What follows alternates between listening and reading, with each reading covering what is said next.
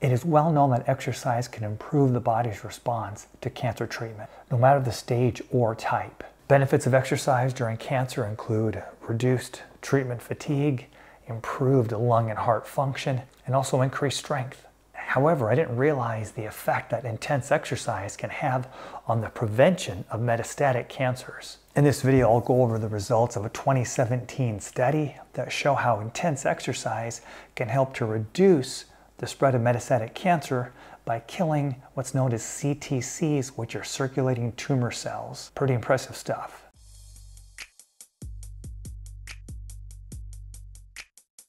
Hey everyone, welcome to the channel. Ed DeBoo, physical therapist from Integrated Physical Therapy in Bellingham, Washington. 90% of cancer deaths are unfortunately caused by metastatic cancer. And metastatic cancer is when the cancer has spread from the original site to another site or multiple sites.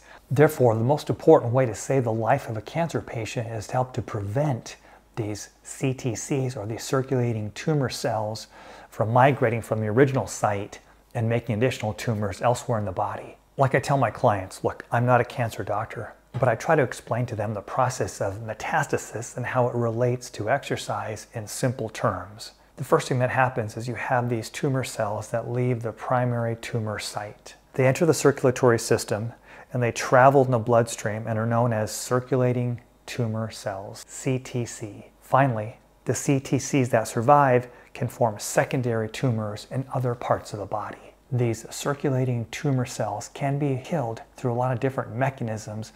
One of them is a process called hemodynamic shear stress. I'll put a link down below to the study, but what the researchers basically did is they developed a little biomimicking circulatory system. And just to give you an idea, the amount of pressure of blood in the arteries, it's measured in dynes per centimeter squared. So in the arteries, it's about 15 dynes per centimeter squared.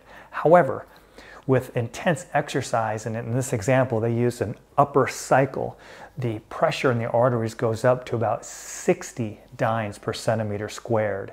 And it is this increased hemodynamic shear stress that tends to kill, or basically render ineffective, the circulating tumor cancer cells. So in a laboratory setting, the researchers specifically looked at breast, ovarian, and lung cancer cells and how they responded to the high dynamic shear stress. The results are pretty promising. To quote the authors, based on these findings, we speculate that cancer patients may use exercise as a mean to produce high shear stress, which in turn can kill CTCs in the vascular system. This physical approach shall have at least 3 advantages over chemotherapies. Number 1, it has higher specificity on CTCs than the surrounding blood cells. Number 2, it has stronger efficacy against metastatic and drug resistance circulating tumor cells.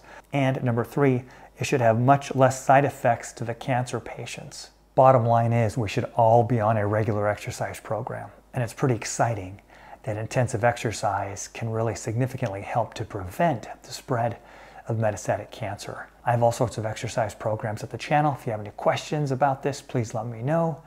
Take care, and I'll see you at the next video.